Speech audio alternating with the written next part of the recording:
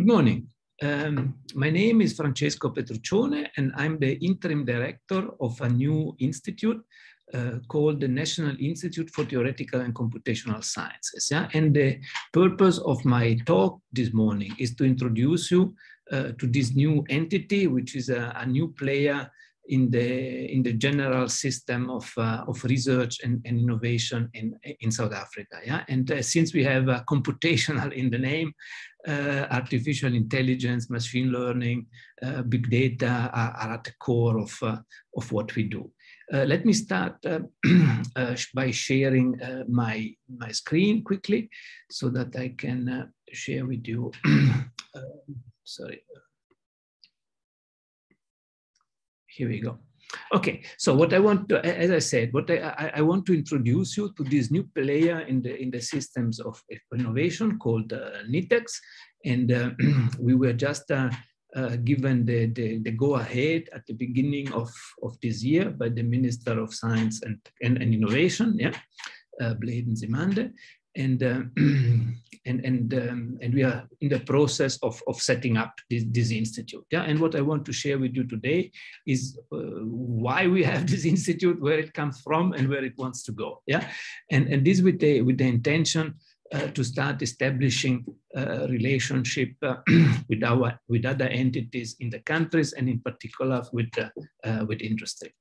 So let me start by reviewing a little bit the history of this new institute. Yeah, the institute emerges, yeah, because of the successes of a previous institute, yeah, which was the National Institute for Theoretical Physics, called NITheCS. Yeah, and I want to briefly tell you the story of NITheCS and the successes of NITheCS because they are fundamental to understand the role that NITheCS will play in our national system of innovation.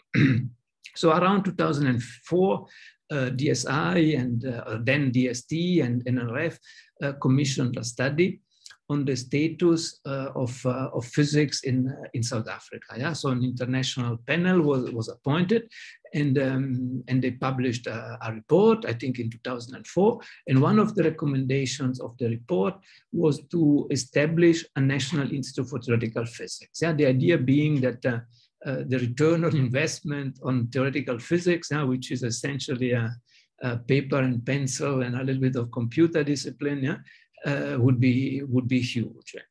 Yeah, so in 2008, NITheCS was then officially launched as the new home for theoretical physics in the country. Yeah, and NITheCS had a node structure. Yeah, we have a main node in Stellenbosch, which is also the contracting site between DSI, NRF, and the institute, and two further nodes, one in KwaZulu-Natal at UKZN, where I am based, yeah, and one in Gauteng at WITS. Yeah, so we have these three these three nodes in the country. But of course, as I will show you just now, we have also a network of associates that are based at almost all universities in the country. So over the years, NITheCS have published around 800 until the end of 2020, because in 2021 we started counting under NITheCS. Yeah, around 800 publications in refereed, good quality, high impact journal. We graduated more than 200 masters and PhD students, so we really had an impact on the development of the new generations, and roughly 2/3 of all graduates in theoretical physics have a connection in this country, have a connection with NITheCS, yeah? Either because they have a bursary or because they are supervised by a NITheCS associate. So we have a network. NITheCS has a network of 76 associates, as I mentioned. In most of the university rankings, yeah, we rank among the top 3 for many years in institute dedicated to physical sciences. Yeah, so even we have also our global recognition, yeah, in the African continent. And as I mentioned, we have three nodes. Yeah, every year NITheCS awards around 30 bursaries, yeah, to masters and PhD students. You see here a little bit the trend of the bursary over the last couple of years. This year we had a little bit of a dip because the National Research Foundation changed the system of awarding bursaries. So we can't do it directly anymore. We have to channel it through NRF, and there were a little bit of teething problems among the institutions, among the students, among everybody involved, so that will pick up again next year. Yeah? And you see we have bursary holders at around 10 universities scattered across the country. Yeah? The demographics, this is always an important aspect, yeah, of our students. Is not perfect, but it improved considerably over the years, and the trend is that soon will really be a proper reflection of the demographics of the country. We have also a very successful internship program, yeah.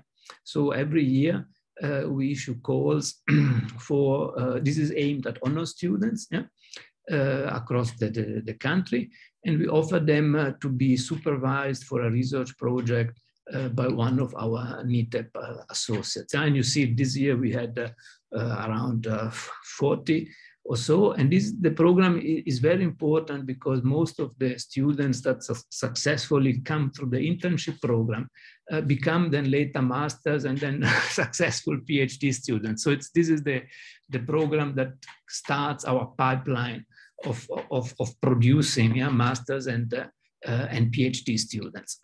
And of course, since COVID hit us, yeah, since the pandemic, all our activities are online, including the internship students. Yeah? So one of the packages in the internship program is that we award the students with data so that they can interact freely with the supervisor and the other research teams in which they get embedded without any constraint. As I mentioned, last year in April, yeah, we were forced to move when the hard lockdown started, yeah, at the end of March. We moved all our activities online. Yeah, so we have a weekly colloquium to which you are all kindly invited. Just register on our mailing list on our website. I will share the link just now. We have more specific technical webinars. Yeah. And every month we have a training event that we call the mini school. Yeah? So every Tuesday afternoon, every month is devoted to a topic. For instance, today is Wednesday when I recorded. In August, we had a mini school devoted to machine learning in high energy physics. Yeah? And that was really coupled to how to analyze big data that come from the high energy physics experiments at CERN in Switzerland. Yeah? And you see that because of this moving online of all our programs, we managed to reach many more people than we used to do in the past. Yeah? So we have a YouTube channel, yeah, with around more than 800 subscribers. Yeah? We hope to reach 1,000 before the end of the year. Yeah, we had probably in the meantime close to 30,000 views. Our top video had 2,500 viewers on YouTube. Yeah, and that, of course, this number, of course, increased by the day. But the idea of this is that we wanted to be a repository, yeah, for training and engagement with the community, and you are welcome to browse, and you will find interesting talks that you might find appealing. Yeah. Last year, we also relaunched the website, not anymore as the website of the National Institute for Theoretical Physics. It is now the website of the National Institute for Theoretical and Computational Science. NITheCS.ac.za is the link, the hyperlink, and we are really working hard to make this website become a platform, yeah, for all theoretical and computational activities in the country. Yeah, so please. I think it's structured fairly straightforwardly, and it should be easy to use. And we are still building it up to become really a useful tool for all disciplines, theoretical and computational, in the country. Yeah? We have also research programs. Yeah? For instance, last year we had 5, and these are programs in which associates from across the disciplines and based in various countries interact with each other and produce high quality science. Yeah, so we have one based where the PI is based at the University of Vinda, essentially on computational studies for material science, yeah, which is of course a hot topic. Yeah, we have another research program on theoretical and computational astrophysics, yeah, with respect to HIRAX, which is another radio astronomy program running in parallel to the SKA. Yeah, and these are of course programs where lots of students are involved, where lots of various computational and machine learning skills are desperately needed. Yeah, we have motivated by the pandemic, we have an almost obligatory genomic research program with very high-ranking people involved. Yeah, that you might recognize some of the names. The other almost obligatory research program is machine learning with theoretical physics. Yeah? This is also a big research program that has principal investigators and researchers at many universities in the country. Last but not least, yeah, we have a research program. You see again, big data science applied to nuclear physics. Yeah, where Professor Nico Orce from the University of Western Cape is the principal investigator. But there are many more people involved. I just didn't have enough space to list them all. Yeah, and sixth, this is not a research program. This is our South African theory school. Yeah, it's called theory school because it was originally a NITheCS program. Yeah, now we are in the process. We will just issue the call, yeah, for the next round of funding.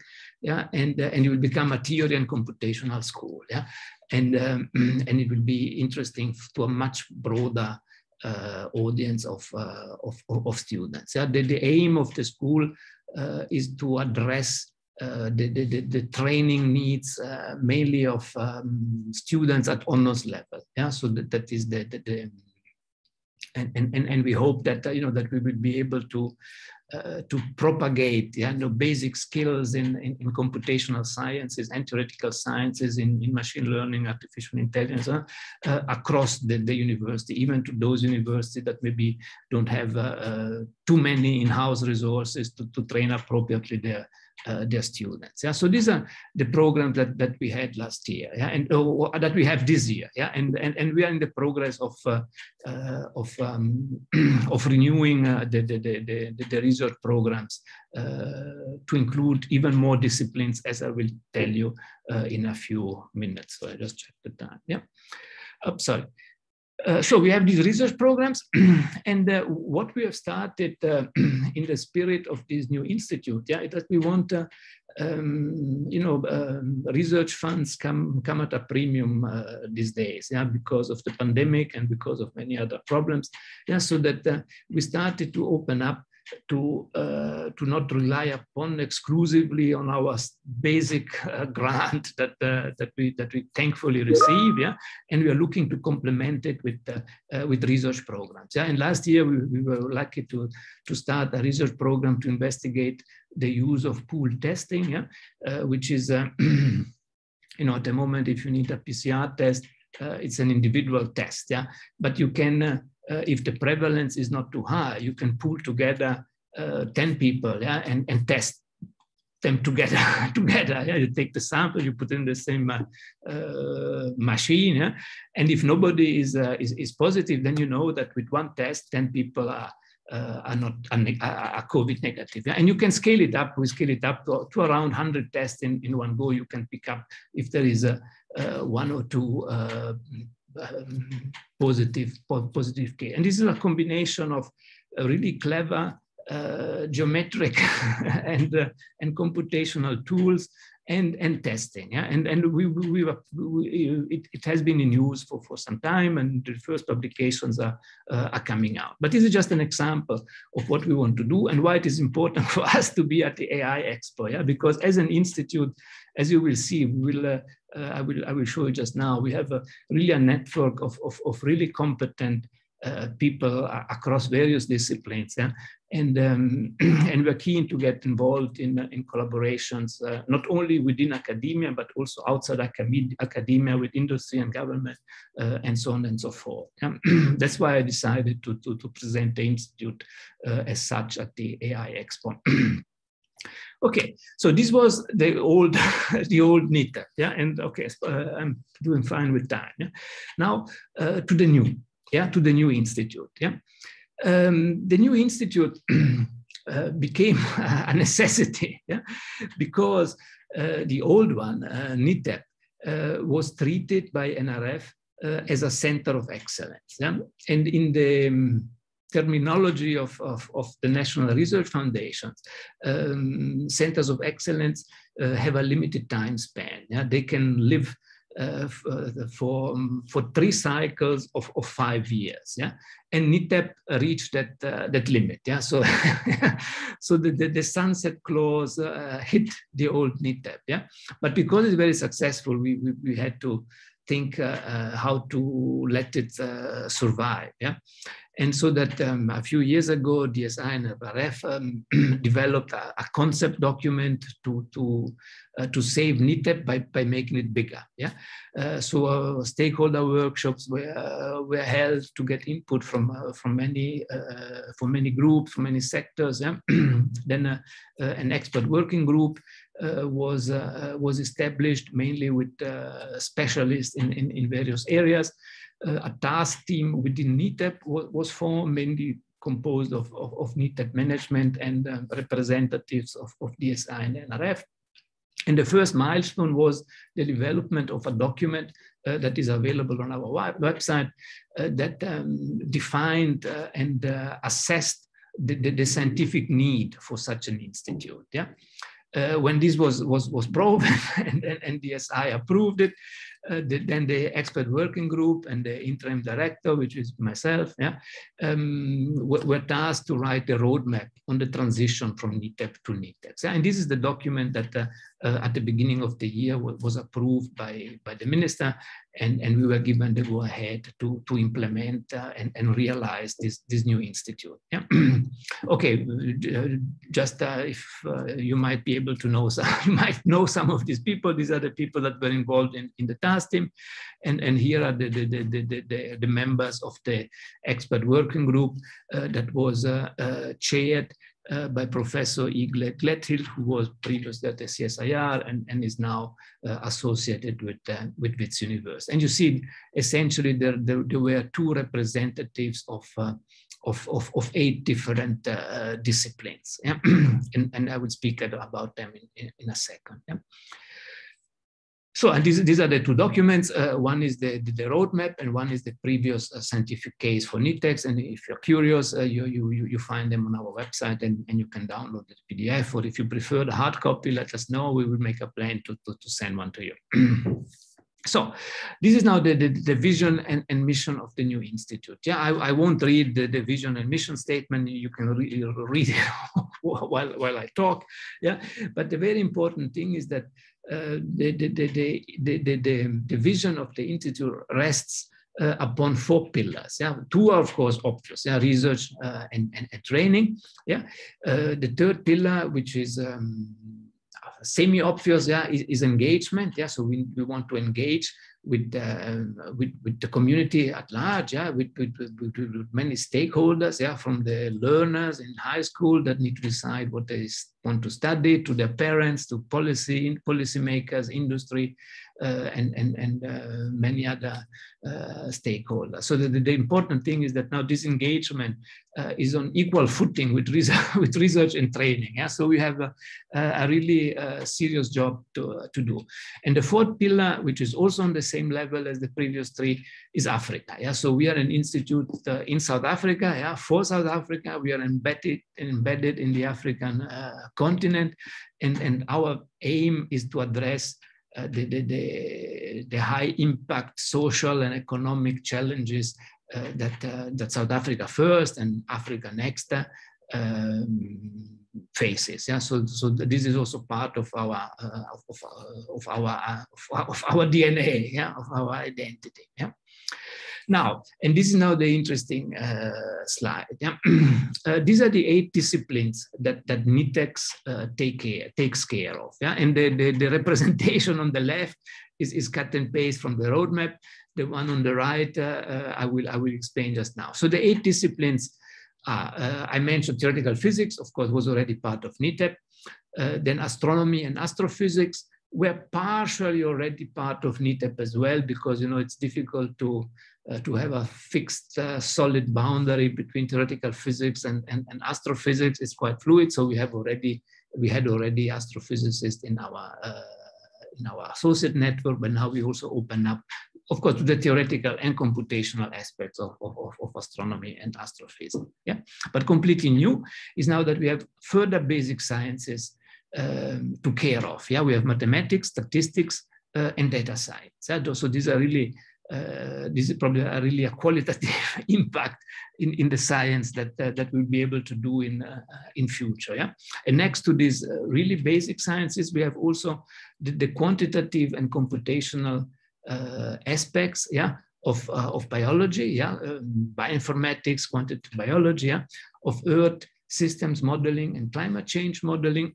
and quantitative finance. Yeah, so we really open up to many interesting field of application of basic research. Yeah? So the illustration here on the right, shows you what the real challenge is of setting up such an institute. Yeah, because we have 8 disciplines that for many years didn't really speak too much to each other. Yeah? And now we need to put them together. Yeah, and we need to find a way that there is a point in which they meet, so that the famous total is more than the sum of the parts, yeah? Because that's what we want to ultimately achieve. Yeah, so this is the component where we're really working hard to achieve these interdisciplinary, transdisciplinary, multidisciplinary approaches to the big challenges that we are facing. Yeah. So, and you see, and things like machine learning and artificial intelligence are tools that are common to all of these 8 disciplines. Yeah? So that those are really core skills that we develop and that we use as a glue to bring together all these various disciplines and all the potential applications. And it's not difficult to imagine that we can address lots of different applications. Okay, of course, NITheCS doesn't operate in a vacuum. Yeah, there are already many other institutes in the country devoted to several aspects of what is now the mission of NITheCS. Yeah, at the center is, of course, the Center for High Performance Computing in Cape Town, which is part of NITheCS, the National Integrated Cyber Infrastructure System. Yeah. Together with ERISA and Sunrun, because now we have computational in the name, and we have already a very nice relationship, a very productive relationship with the CHPC, and we are slowly setting up a relationship to many other players in the country. Yeah? with some we have already formalized the relationships, with other we are in the process of doing so. Yeah, so you see, we try to we don't want to scare away anyone. We're really looking forward to work with many other institutes and partners. So the institute is structured like this. This is probably a little bit boring. You know, you can imagine we have a steering committee, we have an advisory board, and we have a management committee, including the director, and then of course the associates, the focus areas that I describe, and the nodes, yeah, because at the moment NITheCS has 3 nodes, as I said, Stellenbosch, WITS, and UKZN. In future, we hope to have many more because the institute is growing, yeah? And you see, if you go from 1 to 8 disciplines, of course, many more people are impacted. Yeah, so that's it. Okay, this is maybe a little bit boring. This is the structure of our management, and this is and what is more interesting for you now is where we are standing now. Yeah, you know, I showed you the vision, the mission, but we need to get there. Yeah. So at the moment we are somewhere in between the transition and the foundational phase. Yeah, and soon we will. Start the development phase. In fact, we just put the first steps in that direction, because the aim is for the institute to be up and running by March of next year. Yeah. So originally, in the original plan was to be up and running by 2023, but then for a series of other constraints, yeah, it was decided to speed it up. So we are now in the phase where we are addressing this milestone from 3 to 7, and those should all be in place before the end of this year, so that the last few aspects can be put in place at the beginning of next year, and we will be ready to run with all systems in place by latest March next year. So you see, it's just now, it's September started, so we're just half a year away from having set up the institute. Okay, this is the Gantt chart. Sorry, it's today was the end of July, because I used this slide in another presentation before, but that's not so crucial. Yeah.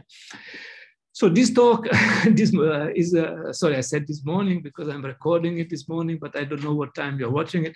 Yeah, it is essentially part of a roadshow that we embark. Yeah, so and we have the aim before the end of the year to have done such a presentation, at least at all universities in the countries and many other partner institutes, so that we can grow our network of associates and also our network of institutional associates. Yeah, that's another category of associates that we have. Yeah. At the moment, yeah, and at the moment means probably 3-4 weeks ago, yeah, we have 123 associates. Yeah, originally, you know, we started with around 70. Yeah, and our aim is to have before the end of the year 150. Yeah, so we are almost there. And every week we add a few, and after every presentation we add a few, and hopefully after this presentation we'll also be able to add a few more. And you see, we are still dominated by theoretical physics, but the reason we have here 150, because once we have 150, then of course theoretical physics will be less than half. Yeah, and then the character of the institute will change, yeah, because we'll have more mathematicians, more statisticians, more data scientists, more astrophysicists, climate change modelers, and biologists, and quantitative finance people. Yeah, so that's the aim for this year. And of course, as the time, you know, it took NITheCS 15 years to reach 70, yeah, and now within a few months we have almost doubled that number. So I think the future is bright. Yeah. This may also be interesting for you, the distribution per province of our associates. You see where we have the nodes, we have the largest number of associates. Yeah, that's not so surprising. And we are represented in all provinces except one. Yeah, and that we are addressing. So we will make a plan to have at least one in every province before the end of the year. This is also interesting. You know, we are represented at almost all traditional university. Yeah, 12 out of 14. At 5 out of 6 comprehensive university, at half the University of Technology. Yeah, so that's where we need to work a little bit harder to reach out to some of the University of Technology where we are not present, and we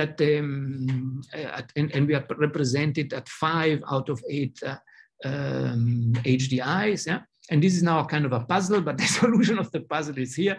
We are not represented only at 1, 2, 3, 4, 5, 6, 7 universities in the country. Yeah?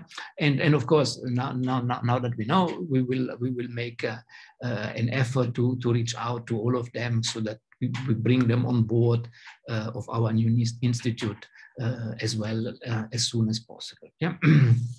We have already received requests to set up nodes, and in fact, we already issued just a few days ago a formal call to establish new nodes, and hopefully soon we will be able to cover all of South Africa in this. I don't know what color it is, and not yellow. Yeah.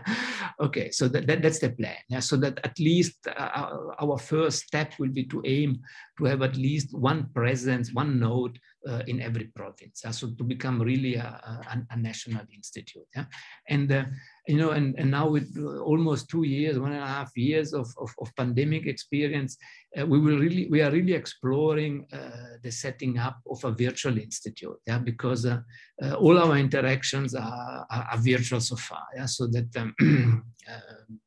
it turned out to be a positive thing. Of course, we're all looking forward to go back to meeting in person, yeah. But the virtual component allowed us to do things that we wouldn't have been able to do otherwise. Another very interesting thing is that we signed a letter of understanding recently with ICTP, the International Center for Theoretical Physics in Trieste, which is a UNESCO-sponsored UNESCO and Italy-sponsored large institute, not only of theoretical physics, but it covers essentially all the disciplines that NITheCS covers as well. Yeah? And we are planning to set up programs of exchange of students and staff in both directions. And we are working on a formal MOU that will be signed probably in a month or two latest. Yeah? So that's also a very nice link. And we already started publishing under the NITheCS. I can't say logo because that's one of the items on the agenda of the next steering committee meeting, the approval of the new logo. So that we don't have yet, but we have started already. This was the first paper of NITheCS. In the meantime, there are more. Yeah, and and that brings me to the end of my presentation. And I think I managed to finish in just on time. And I'm available for questions, and I'm looking forward very much to listen to your feedback. So thank you very much for listening, and I'm looking forward to interact with you just now.